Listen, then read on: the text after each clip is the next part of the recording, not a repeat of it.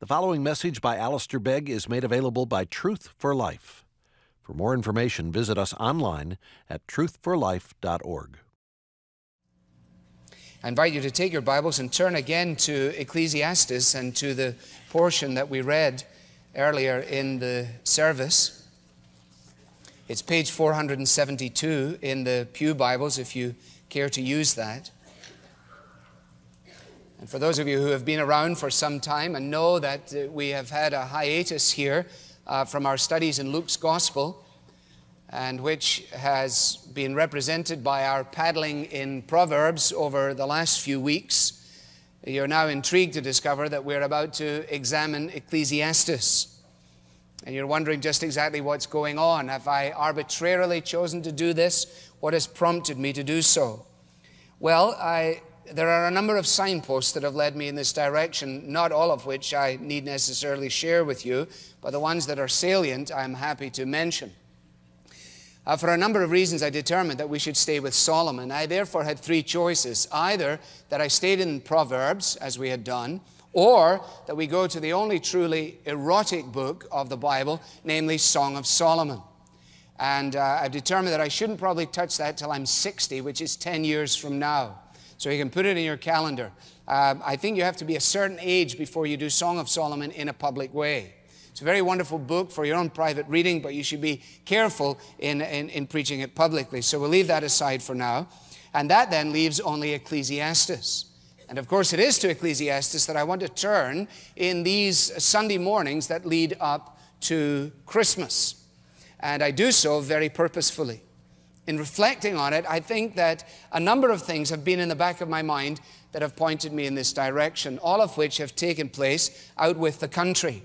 Last Saturday evening is the first of these signposts. I came back from speaking at the Southwest Bible Festival and was returning to the small private hotel where they had made provision for me. Earlier in the day, I had made the acquaintance of the proprietor and his wife, a nice man from Lancashire called Mark, and his wife by the name of Ruth. They had found out from me why I was there and what I was doing, and seemed marginally intrigued by it. When I got back, quite late in the evening, I discovered when I walked into the entranceway that in the parlor immediately on my right-hand side, which was the bar with a few extra tables, Mark and Ruth were there with a small coterie of people. And so I went in to sit with them and to say hello and to be friendly. And when I sat down, Ruth said to me, how did the talk go? So I said, well, I think it went fairly well. There were a few people still awake when I finished. I said, which is usually a pretty good sign. She said, well, what did you talk about? I started to tell her the outline of what I'd been saying, and suddenly one of two ladies sitting immediately to my right behind a big floral decoration, the lady right in the middle of what I'm saying launches out and says, myth and dogma. Just like that, myth and dogma. So I looked around the flowers and I said, is that your name? She said, no, my name is Angela, but what you're saying is absolute rubbish. Now, this is the first time I ever met this lady in my life. So I said, well, you want to talk about it? Yes, she said, I'm studying philosophy. Oh, I said, that's interesting. Who are you studying? She said, well, I'm just studying generally. I said, well, which philosophers have you found most helpful? Well, she couldn't actually think of a single philosopher at this point, which in fairness to her was largely due to the fact that she consumed a fair quantity of alcohol before I showed up, and it was still in process. She and her sidekick, Avril, both of them dressed in navy blue and looking fairly prosperous, and through the woods from the small private hotel. Well, I said, did you find Nietzsche particularly helpful? No, she said, no. I said, how about Sartre? She said, well, he's good, but not a lot. I said, well, what about a 20th century philosopher, the best that Britain could produce, Bertrand Russell? Did you enjoy Russell? And what about his answer? Only on the firm foundation of unyielding despair may the soul's habitation be built. Angela, is that what you're telling me you built your life on? Well, then she started to say things a little more forcibly to me, and when all was said and done, I went to bed about 1:15 in the morning. They stayed downstairs. I could still hear them talking when I drifted into unconsciousness in my room directly above the bar around 2:05 a.m. By that time, Angela had promised to come to the talk on the Sunday evening, but when I looked for her, apparently she'd been in bed since early Sunday morning all the way through Sunday, trying to recover from the events of the previous night. Ruth, however, did come along. So that was the first thing. I was struck by the fact that here in all of this protestation of philosophy, the words of the preacher ring out, for with much wisdom comes much sorrow. The more knowledge, the more grief. The second event took place on Tuesday. That's last Tuesday, when in a small village in Shropshire, I went out for a stumble. And as I went down the road, I used to call it a run, then I changed it to a jog, now I call it a stumble. So I went out for a stumble and stumbled upon a church and a graveyard. Went into the graveyard, as is my wont, so that I could check out the tombstones. And as I walked amongst the tombstones all by myself, I noted that some had been there since the 17th century. Some were large and some were small and some had worn away, but I went through them all looking for names and looking for quotations. Found myself stopping at a small plate in the grass. I was drawn to it because of some freshly cut flowers.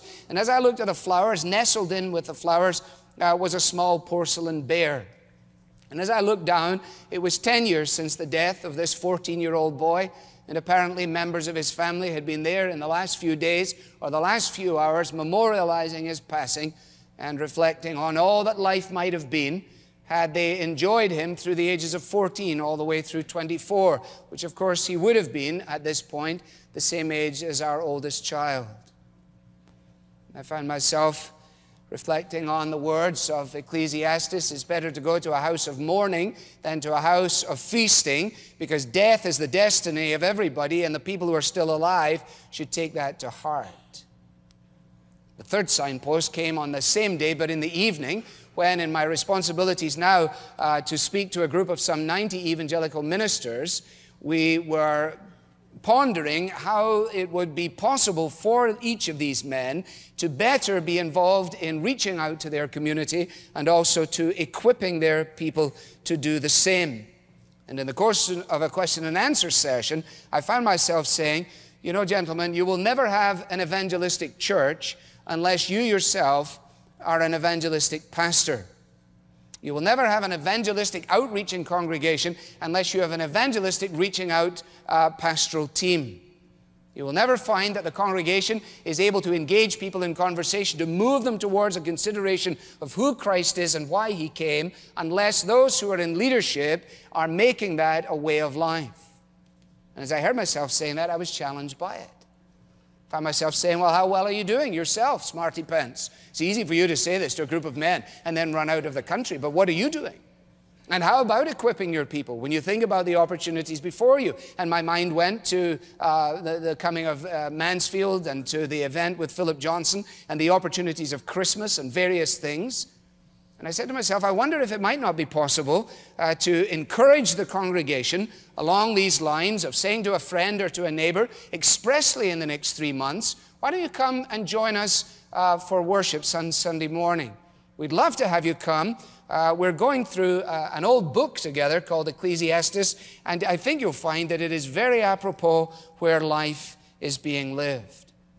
And so all of these signposts, coalescing with others, led me to the conclusion that we will still stay away from Luke chapter 21, looking forward to it, I hope, I certainly am, but seeking the opportunity now to examine this book, Ecclesiastes. Some of you, of course, are saying, well, you did this before, and that's about one person. The rest of you have forgotten completely that I did it before, and even those of you who remember that I did it couldn't remember one single word that I said about it. I actually have read my notes, and they weren't any good, so you shouldn't feel badly about that. I've tried my best to forget it also. But what you have here in Ecclesiastes is a solid dose of reality.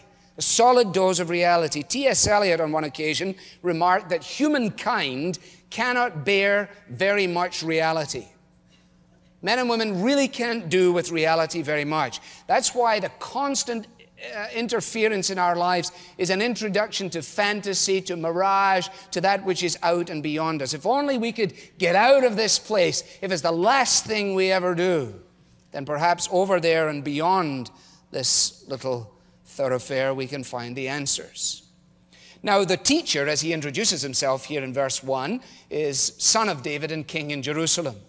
Although he doesn't actually say, I am Solomon, Solomon best fits the description, I think you will agree. And his approach is to wrestle with the enigmas of life. He is himself involved with the questions that he's raising. He's not like some distanced university professor who is simply firing out various notions and then standing back and watching as the members of his class get embroiled in the discussion.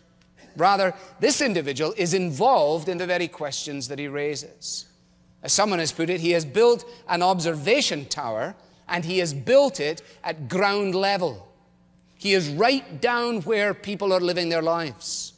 And one of the things that will become apparent as we try and do a chapter at a time, at least a chapter at a time, is that this book understands us. We often think, I wonder if I'll understand this book. And of course, our quest is to do so. But what we discover is that this book turns its searchlight on our lives, and suddenly as we read it, we say, it would appear that the author of this book knows me. Maybe you'll find that out even this morning. Now, you will notice in verse 2 that he begins with his conclusion. In Jewish writing, it was customary to put the most important point up front. And so that's what he does. He says, I want you to know, first of all, that everything is absolutely meaningless. Meaningless.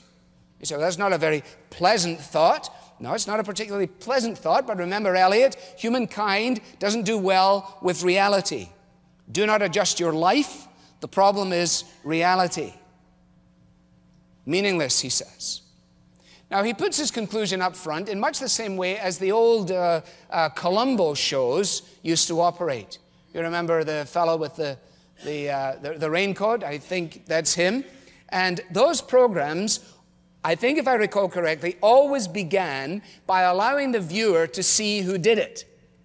So you didn't have to wait to the end to find out who did it. You as the viewer knew who did it. And then the whole program was about following Columbo as he puts the clues together to finally reach the conclusion that we already know. So the program begins with the conclusion, and then everything else works towards it. That's exactly how Ecclesiastes works. Now, there are certain phrases that are absolutely crucial. None more so than the little phrase here in verse 3, under the sun. It comes some 30 times. Some 30 times. And what the writer is saying is this.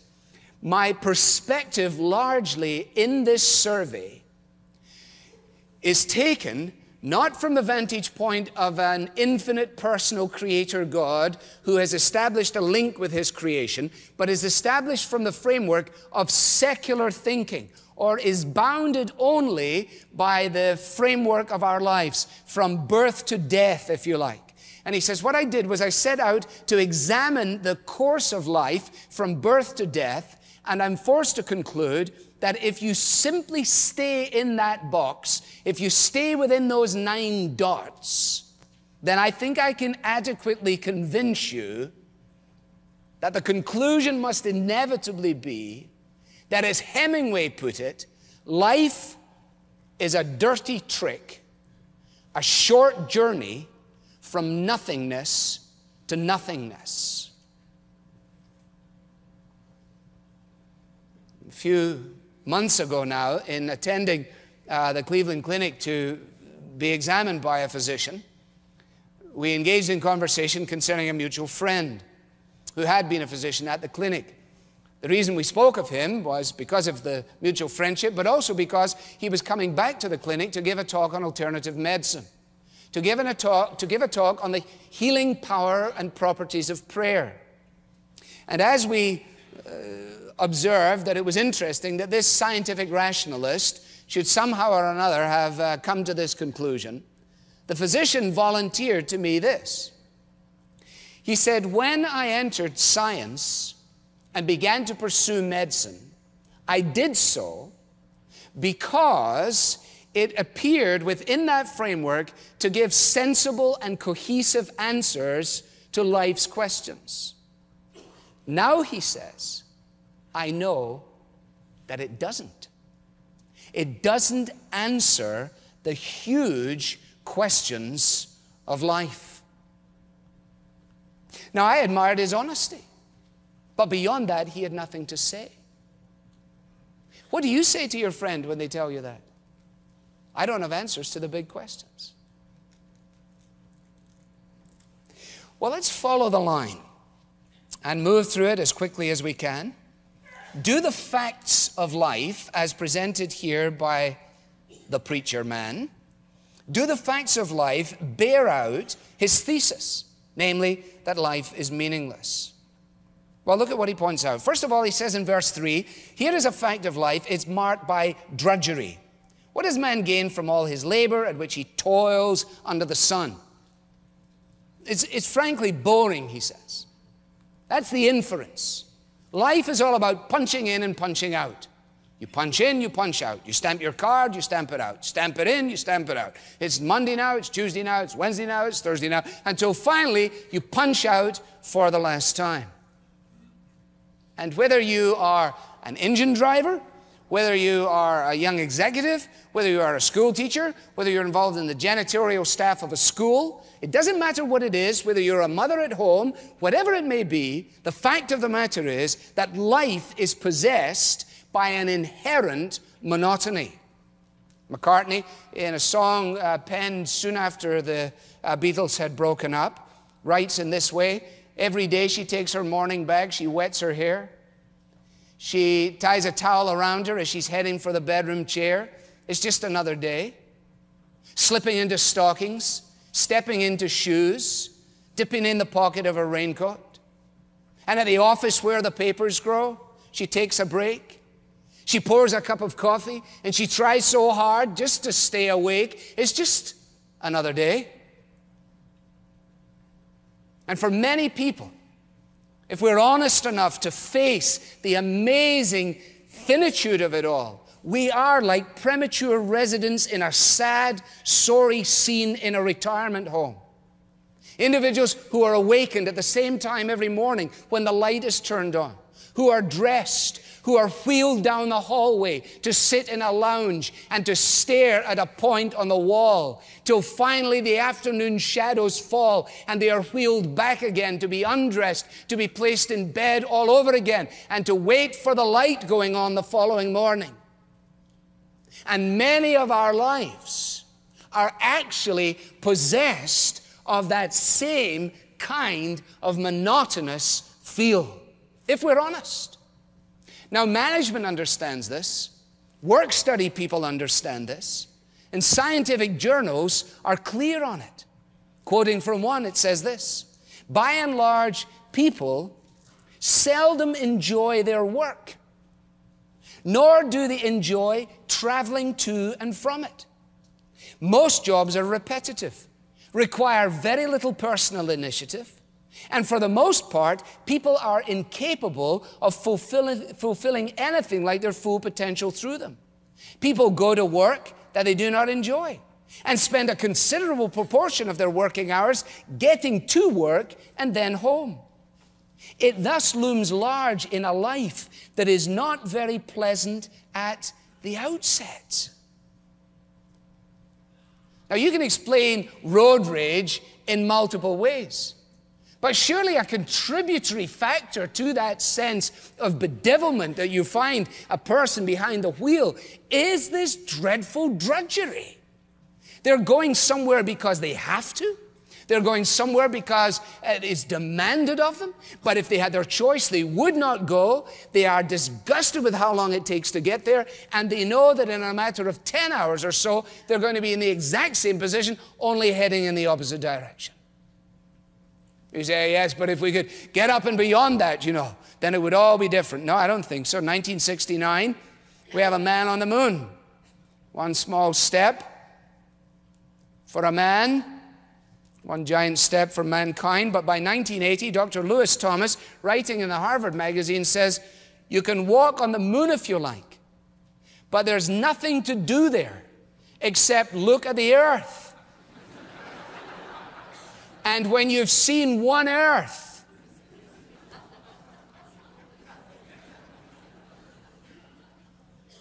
totally meaningless. You're going to punch in and punch out. Simply go through this, do your best to make sense of it, and then finally die. I met a man who sang the blues. I asked him for some happy news. It's a fact of life. Secondly, verse 4, life is marked by transience. When I went through that graveyard, the numbers fell out the way they always do. They averaged out to around 70 years and 10. Just exactly as the Bible says. As for man, his life on average will last about 70 years.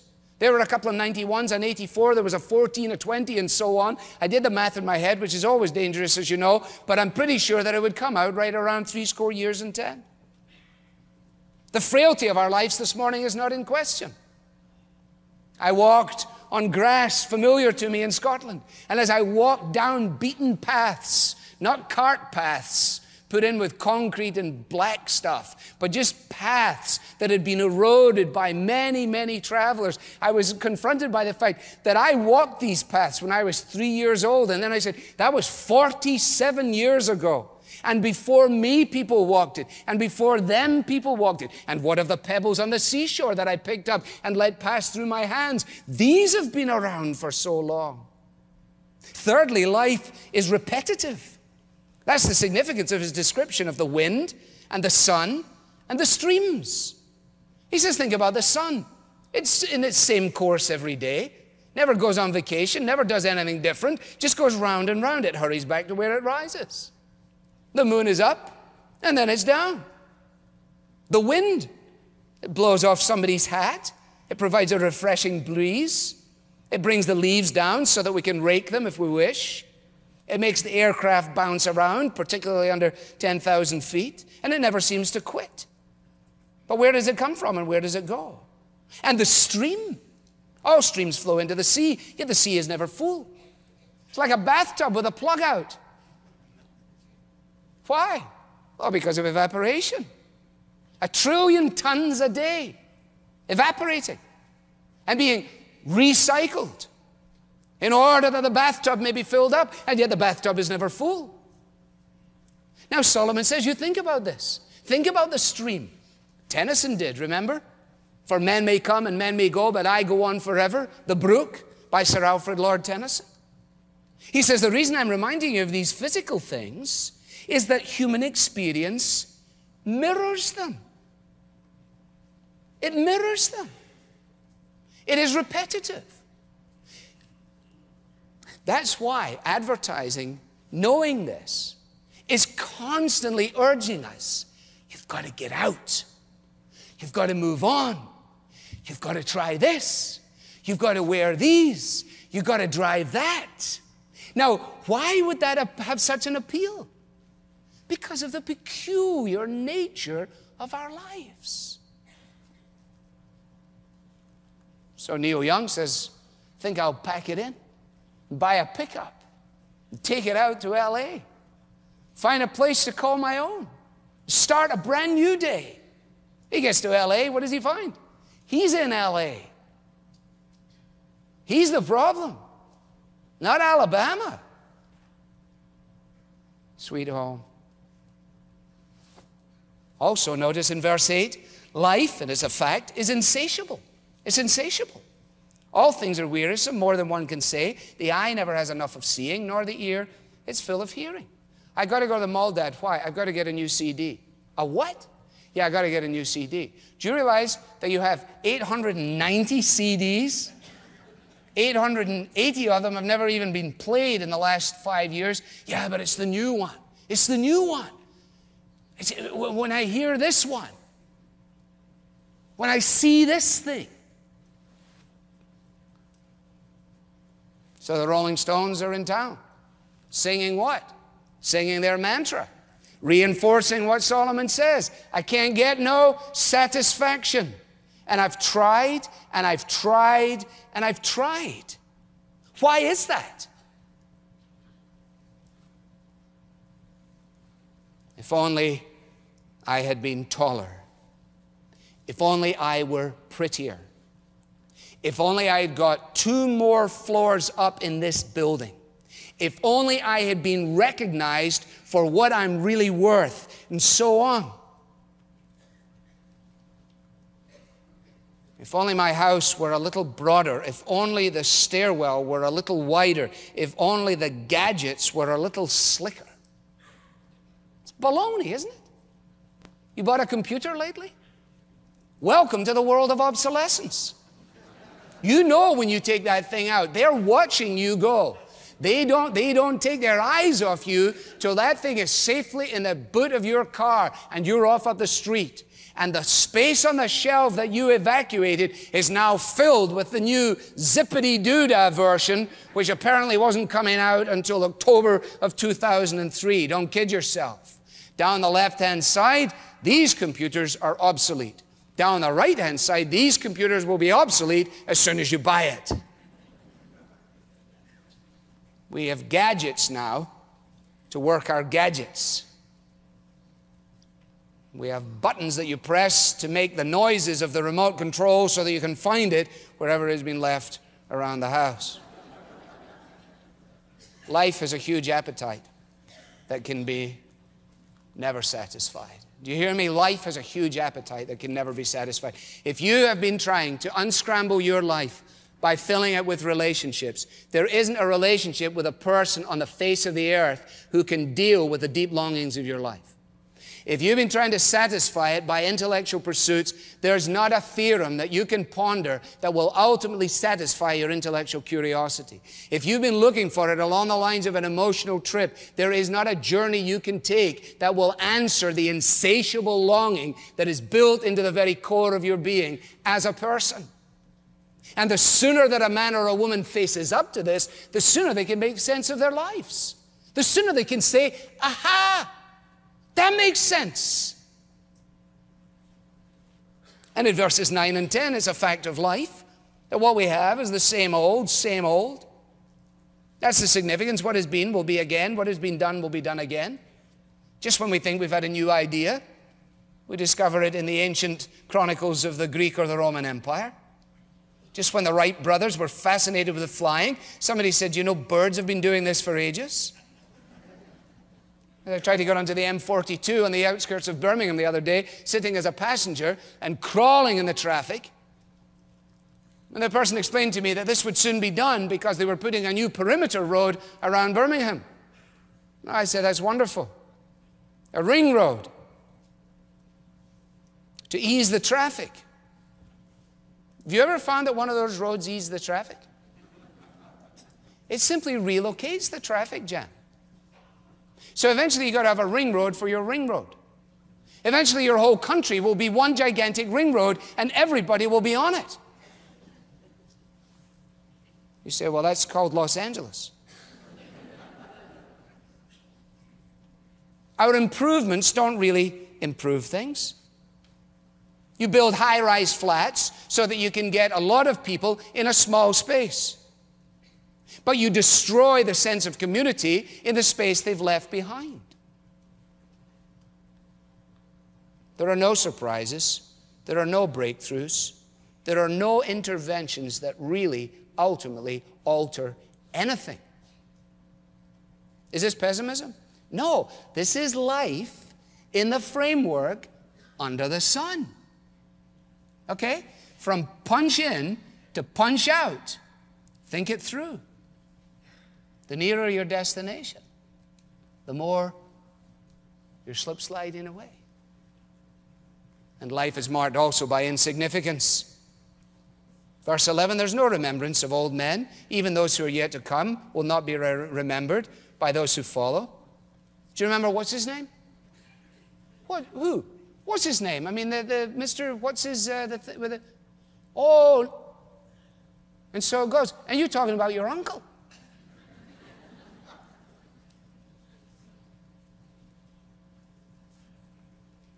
Everybody believes they're going to be immortal. Silly idea. So long, Frank Lloyd Wright. How come you left so soon? Architects may come and architects may go and never change their point of view. Or in the words of Isaac Watts, time like an ever-rolling stream bears all its sons away. They fly forgotten as a dream buzzes off at the opening of a new morning. Now, are you thoroughly depressed yet? Is this the whole story? Is there another perspective? Well, if you stay with the preacher man here and he rules out God, then all you're left with is this. Then all you can do is launch into acts of silliness. There's a reason for the drug-induced stupor of a young life. Because many times those young people, they went right down all these avenues. They said, this is insatiable. This is repetitive. I don't want to be like my father.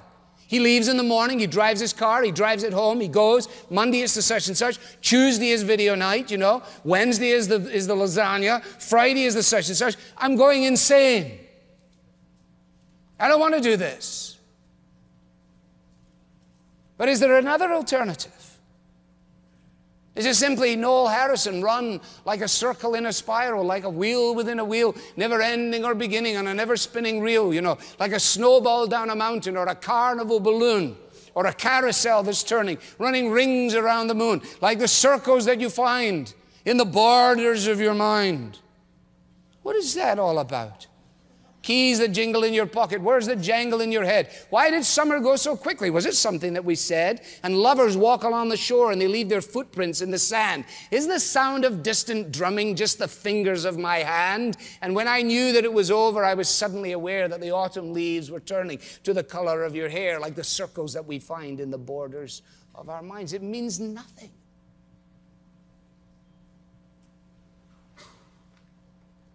You see, Solomon is asking an essential question.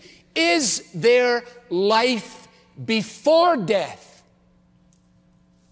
Is there life before death? Or is the limit of our senses so as simply to survive?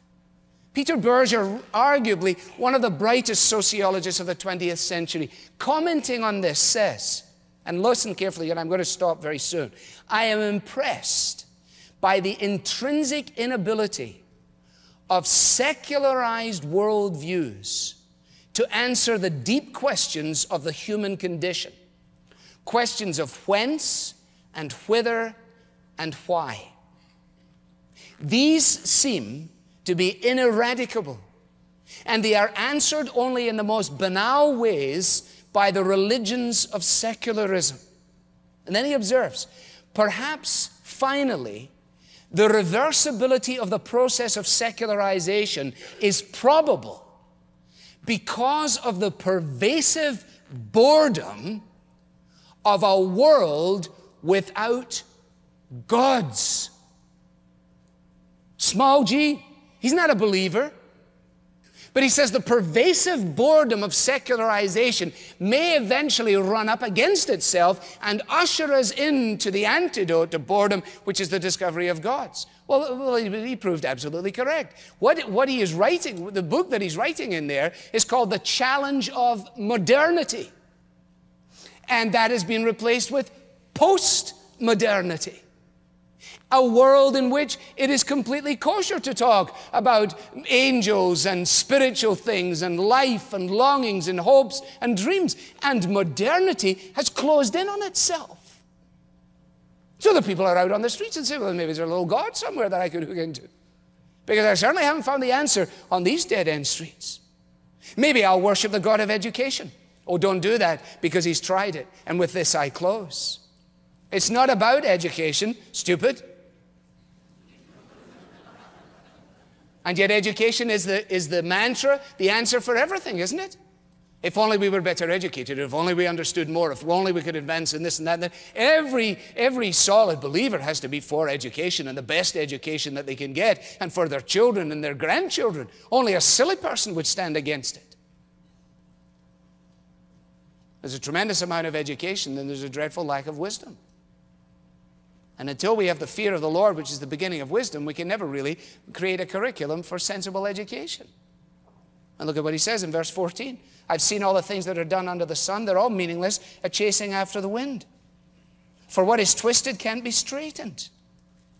What is lacking can't be counted. It's like a Rubik's Cube with 2 blocks missing.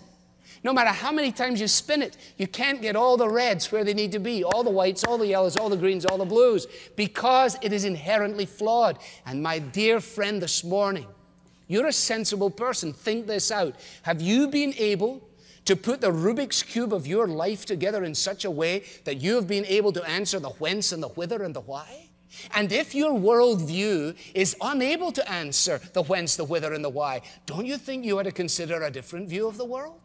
One that would answer the questions that are in your mind when you awaken in the middle of the night and when you drive in your car and when you think about things? Are you so proud as to hold on to these dead-end streets and forlorn avenues? It's crooked, it's futile, and it's burdensome. What a heavy burden God has laid on men. This is ultimately the burden of man's rebellion against God. The fact that man has said in his heart, I don't believe in God, and even if there is a God, I don't want anything to do with him. I want to go my own way. I want to chart my own course. And so Solomon says to himself, well, I'm a pretty educated person. I'm actually the brightest that ever sat on this throne over Jerusalem. I've experienced wisdom, so I'm going to apply myself to it. And not only that, he says, while I'm doing wisdom, I will also check out madness and folly. You know that there are certain schools of psychiatry that regard both madness and foolishness as genuinely acceptable alternative views of the universe. And as soon as you go there, and of course nobody knows who the crazy person is. In Britain, there is a political party called the Raving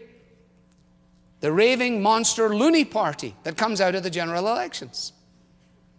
Their slogan is, vote for insanity, you know it makes sense.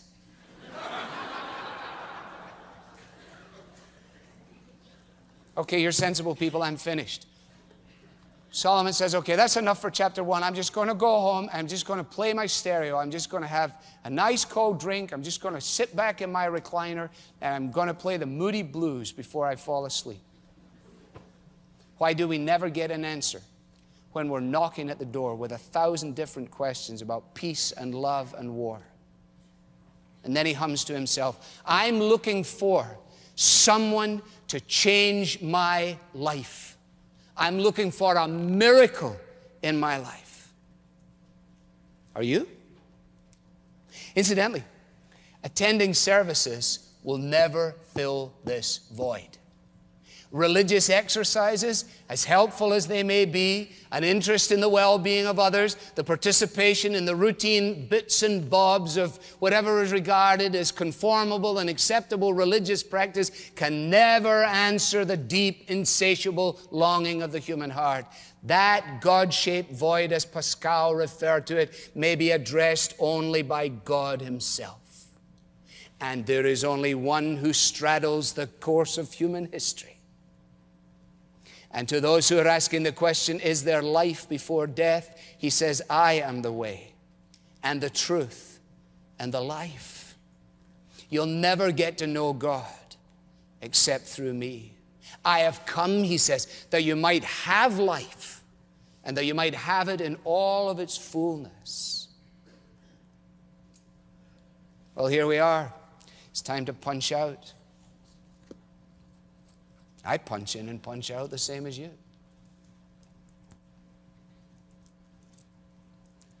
I think I may punch out for good if I had not come to understand that in the Lord Jesus Christ is the answer to all the deepest heartaches, longings, and aberrations of the human condition. And right where you are today in your heart of hearts, without the person to your right or your left even knowing, you call out to God. Say, oh God, oh Lord Jesus Christ, I've been trying to find it in something or in someone other than you. You, oh Christ, are all I want. More than all, in you I find. And you will discover that suddenly the Rubik's Cube doesn't work perfectly every time, but at least the blues can all be got together on one side. If you'd like to talk about spiritual things now or later, we'd love to do that. Through the doors to your left and my right, there's a prayer room. There are always some folks in there glad to talk or give you literature. We sure would love to have you come back and think these issues through if we can help in that way at all. We'd love you to come back and bring a friend. We don't want you ever to listen to all of this stuff just because of the forcefulness of the presentation from the front. You're sensible men and women. You've got to examine this. Think it out. Think it out. Father, thank you for the opportunity of being together. Thank you for the Bible. Thank you for the clarity with which it examines us and speaks. We pray this morning that it may search us out. And those of us who are meandering up and down some of these cul-de-sacs, thinking that maybe on a different avenue there's the answer, only to cut through by a side street and find that we're still confronted by the insatiable, unresolved, repetitive nature of our human existence. Thank you for confronting us with the possibility that to stop and go in the glove box and pull out the Maker's instructions in the Bible might not be a bad idea, and to discover that it introduces us not to a scheme of thought, not to a religious profile, but ultimately to a person, namely the Lord Jesus Christ. So we want you to watch over us as we part from one another, to protect us in our comings and goings, to bring us again safely into the company of one another. And may the grace of the Lord Jesus and the love of God and the fellowship of the Holy Spirit rest upon and remain with each one today and forevermore. Amen. This message was brought to you from Truth for Life, where the learning is for living. To learn more about Truth for Life with Alistair Begg, visit us online at truthforlife.org.